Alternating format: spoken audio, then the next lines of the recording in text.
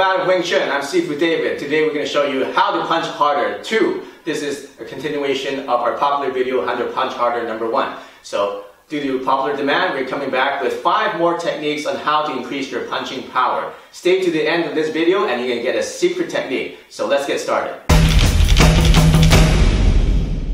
Technique number 5 to increase your punching power is adding rotational force into your punches. So let me show you how to do that right now. Okay. Rotational force. There's different body parts of your body that rotate. Alright? So if you start from the feet, your feet can rotate by rotating out the heel. Your knees will rotate by rotating in.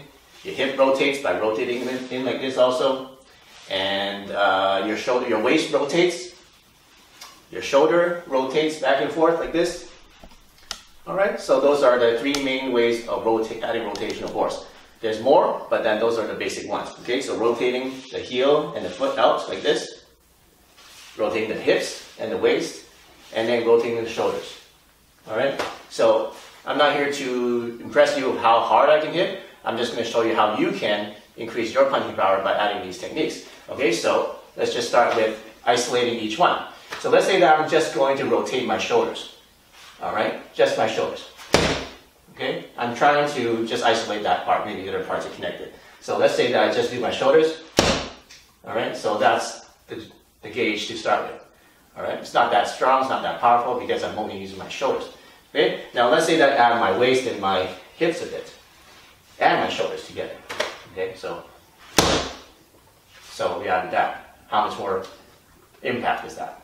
I'd say about 1.5. 1.5 more times, okay? Just by engaging another part of your body, okay? Now, the third one, I'm going to add my feet to rotate together with my hips, together with my shoulders, all right?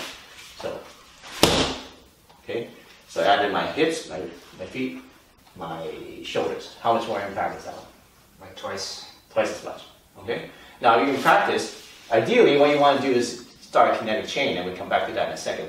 Kinetic chain means that we're going to start from the ground because most of your energy when you punch comes from the ground. So we're going to bring it up from the feet, up to your knees, up to your hips, up to your waist, up to your shoulders, and into your fist. Okay? So when you practice, do it slowly. Start with the feet, and then rotate it and spiral it out to your shoulders, and then into your hands. So do something like this, like that. All right? So that's adding rotational force. Let's move on to number 4. Technique number 4 to add power into your punch is something called spring force. Now, it's not very commonly used and very misunderstood because spring force is used a lot in Wing Chun and it doesn't use any rotational power. Okay, so let me just demonstrate that. So, spring force does not use rotational power. It uses other body parts on your body, other body mechanics. Other parts of your alignment. So let's just take a look at the springs in the body, okay? The biggest one is obviously your legs. These are springs. Okay, so that's one spring. Is your knees, your legs. It's actually hamstrings that are pulling your legs back, okay? And also your quads, okay? The second spring that is a lot of people find hard to train is the back spring. See a turtle shell? Now straighten it up. See a turtle shell, now straighten up. So it's a C that straightens up like that. That's the second spring. Okay? There's another spring that many people don't even know about either, is this spring. Okay? There's a spring that is the squeezing of your lats and sinking of your shoulders. Okay? So if you combine all those 3, I'm going to do the same thing and isolate them again. Okay, so this time, just hold it in the chest here. Okay, come a little bit closer. So let's just do the shoulder without using any other spring. Okay, okay, so that's just the shoulder. Okay, now I'm going to add the lower back spring with my shoulder. Okay, so it's very short distance. Okay, and then I'm going to add my legs a little bit with the back, and then with the spring. Okay, so that's another way of generating power. Spring power is not natural to do that. It takes a lot of training to do this. If you see people fighting in the street fight, you're going to see this a lot. Naturally, people use rotational power because it's easy. It's it's part of your body mechanics. But spring power is also natural to not humans, but natural to animals. Okay? If you study tigers, if you study chimpanzees that jump, or squirrels that fly from tree to trees, that's the body mechanics that are used. It's called spring power. So I'm not going to go into depth with it. This is just to give you a concept today. So that's the fourth technique of adding power to your punches, spring power. The third technique of adding power to your punches is joint force. Now, what is joint force? It's actually more about joint connection rather than joint force. Now, imagine you had a noodle, wet noodle, and you're trying to push something with it. What happens? Does it move or does it not? No. Does it move? It doesn't move because it's a wet noodle, right? Yeah. So what I'm trying to say is if your arm is a wet noodle and your joints are all disconnected, then if I push something, it's not going to move. Okay? So joint force is the ability to lock in your joints so that when you push, all the parts are connected together. Okay? So that when you push, all that energy is transferred through. It does not lose the power through the connections, through the joints. Okay? So how to demonstrate this is through the inch punch. Okay? Because a lot of it is joint force. Okay? I'm going to do the inch punch differently from Bruce Lee. He likes to do it with this. But that's using rotational force actually. So now, without rotational force, I have to do this using joint force. So the last video I showed you, this one is actually a little bit of joint force in there. Okay?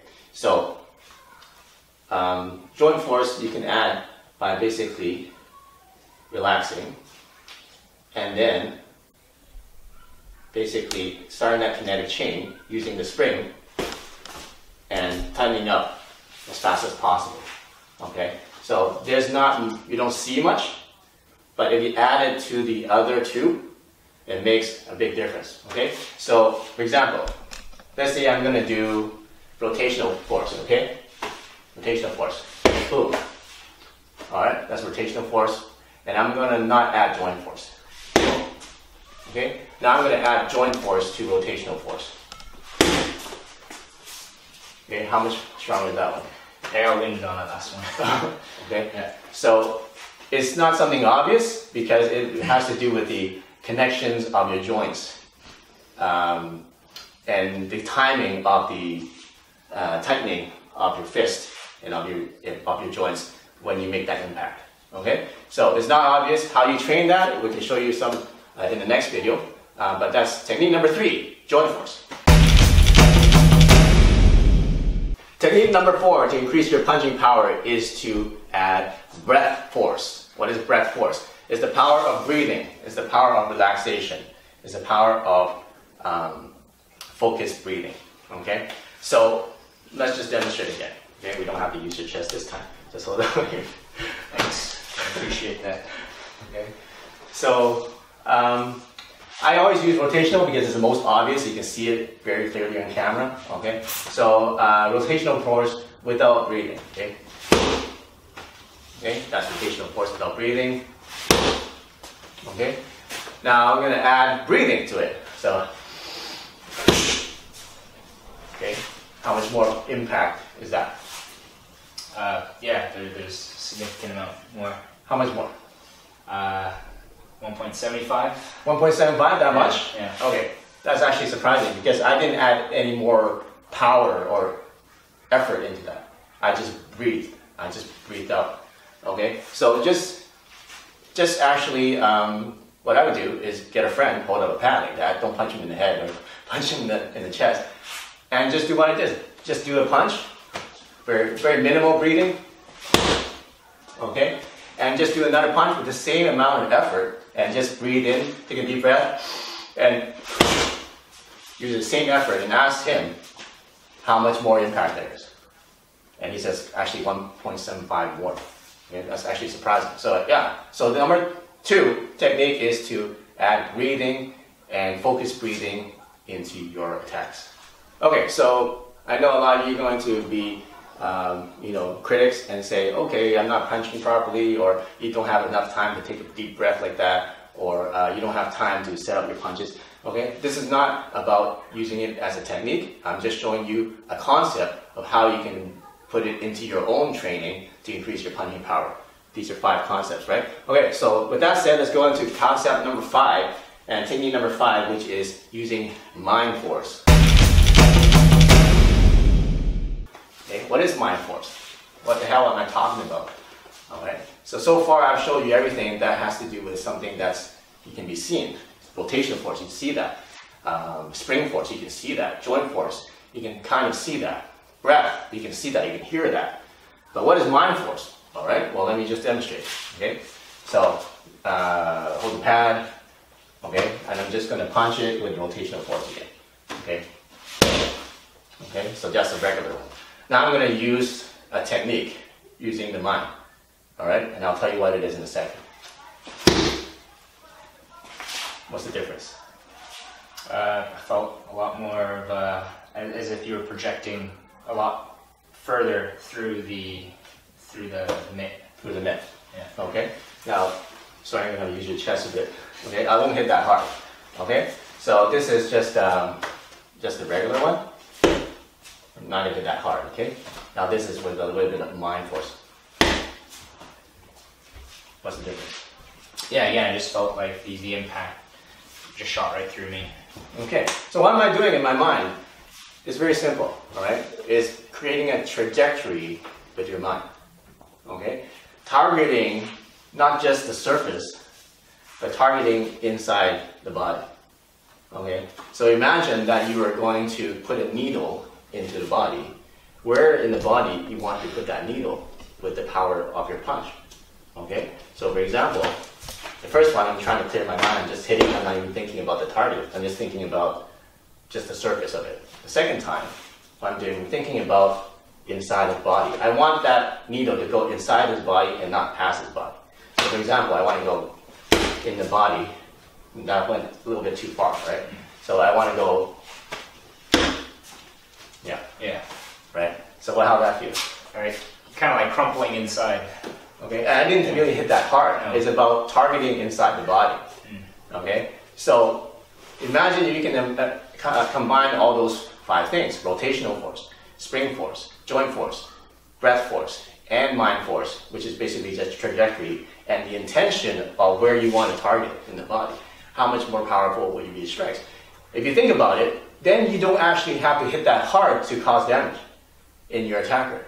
Okay, so a lot of people say, okay, I'm going to make bigger muscles, I'm going to bench more weights in the gym. But you know what? You don't need to if you can have all those things working for you, right? So now it's time to show you the bonus technique. All right, so here's the secret technique you've been waiting for. Now we've been talking about how to increase power, right? You got rotational, you got spring force. Now let's do the secret technique. The secret technique will be to combine all 5 of them. Okay? So first of all, you might want to practice each one of them, and it may take you 6 months to train each one individually, all right, to get good at it. But once you can get good at it, then you can start combining them together. For example, let's say I want to combine number 5 and number 4. I want to combine my spring power with my rotational power.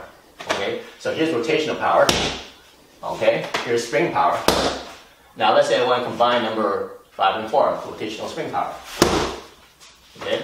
Now, is that stronger or less strong? Oh yeah, a lot stronger, right? Stronger. Okay. Yeah. So let's say I want to do add number 3, which is joint force. Okay. So I got spring, I got rotation, and then I'm going to add joint force. Okay. So is that harder than the last one? Yeah, solid. Solid, right? Yeah. Okay. I didn't even start adding breathing, right? You didn't hear me breathe. So let's start breathing. Okay. I'm going to take a breath. Okay. And then add the spring power, add the rotational power, add the joint force, okay, so, okay, a little bit more, right? Yeah. Okay, and I didn't add the mind trajectory, so let's say I add the trajectory, I want to go past the target, okay, so,